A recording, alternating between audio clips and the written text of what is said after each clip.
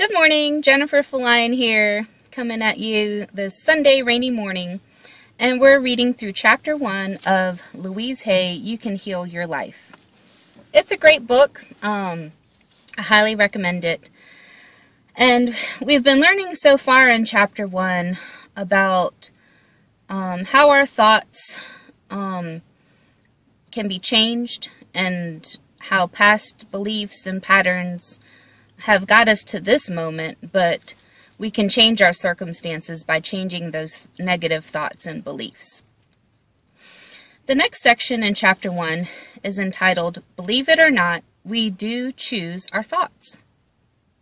We may habitually think the same thought over and over so that it does not seem we are choosing the thought. But we did make the original choice. We can refuse to think certain thoughts. Look how often you have refused to think a positive thought about yourself. Well, you can also refuse to think a negative thought about yourself. It seems to me that everyone on this planet whom I know or have worked with is suffering from self-hatred and guilt to one degree or another. The more self-hatred and guilt we have, the less our lives work.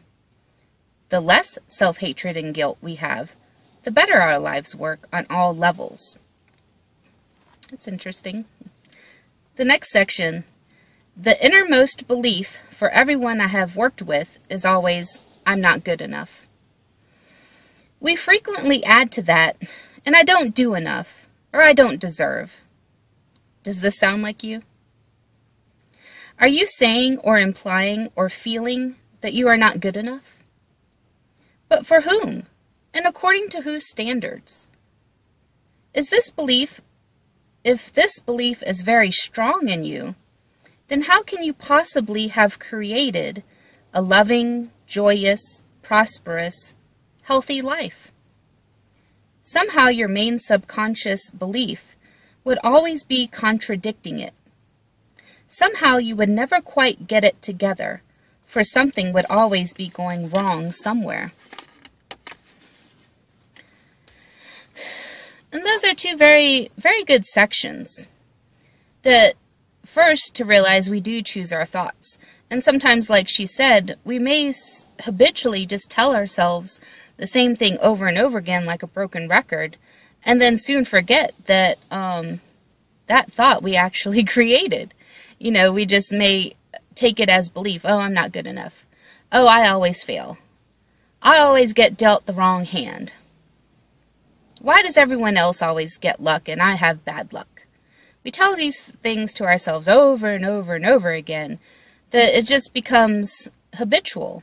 You know, we always expect the worst to happen. And a lot of times for us, as she says, the innermost belief for everyone is that I'm not good enough. You know, I don't do enough. I don't deserve. I'm not lovable.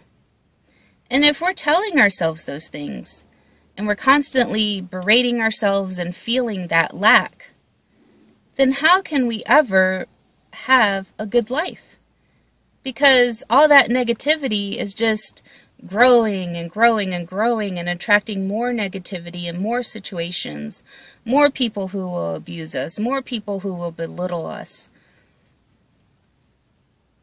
And we have to recognize that we have the choice to change that. Stop berating yourself. Stop telling yourself you're not good enough. And then don't take these thoughts and say, I knew I wasn't good enough because I'm not telling myself positive thoughts.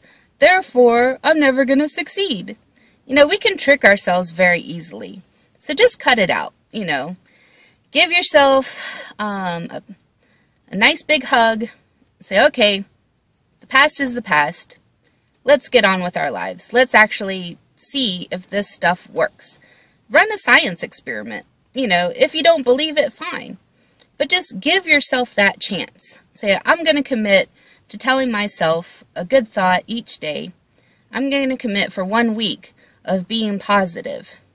And even if your negative self says, this is a bunch of bull crap, you know, a bunch of hairy-fairy stuff, just allow yourself 1 week each day. Tell yourself, I am good enough. I am lovable. I do deserve a good life. And see what happens. If it doesn't work, hey, what did you have to lose? But at least try to work these principles into your life. It's a new thing for some of us, but it's a daily discipline. It's not hard to do. And just continue to work on yourself. Love yourself that much to give yourself just a little bit, just one good thought out of all those negative thoughts that you've told yourself for the day. Give yourself at least one good thought. Thank you so much for listening. Stay tuned as we continue to work through Chapter 1. Subscribe to my YouTube channel, like me on Facebook, and I'll talk to you soon.